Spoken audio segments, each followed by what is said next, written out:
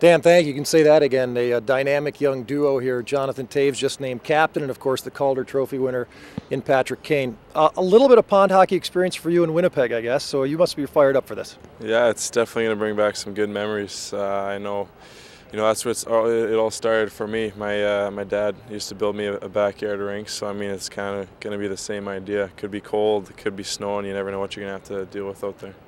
Patrick grew up in Buffalo, maybe too much snow to shovel aside to play pond hockey. Didn't get much experience, but your friend who played in Buffalo just signed Brian Campbell. Did he tell you anything about that game that he played in? Any advice yet? Yeah, I was talking to him, and he said it was probably the best event he's ever been in, and of course he probably said that because he scored a goal in the event. But he was pretty excited about it, and I think he's definitely excited about this year too. So when you hear that from a player that played in the game, you got to be excited about it too. Big week for the Blackhawks, including Jonathan being named captain. Can you just talk about a legendary franchise, a great city, that honor?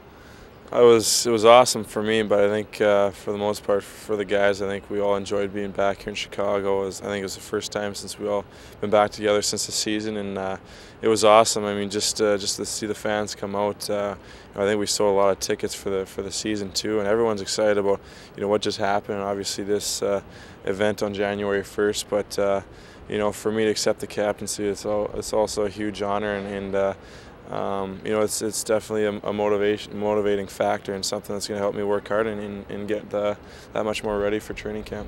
And it's not just you two, 10 guys, I believe, 25 or younger on the roster. Patrick, that's got to be nice for cohesiveness, I guess, the pros of having all those young guys.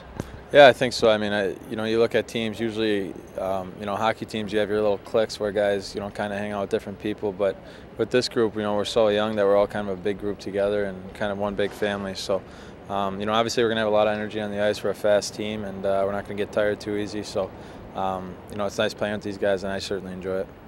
I watched you yesterday on NHL.com, and I know fans can still check it out, but you guys were hosting the hockey show together. Pretty good job. Nice effort.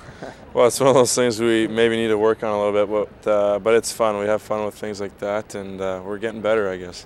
Jonathan, thanks for the time. Well, thanks very much. Patrick, good luck down the road. All right, thank you. We have an American who played in juniors and a Canadian who played college hockey in the U.S.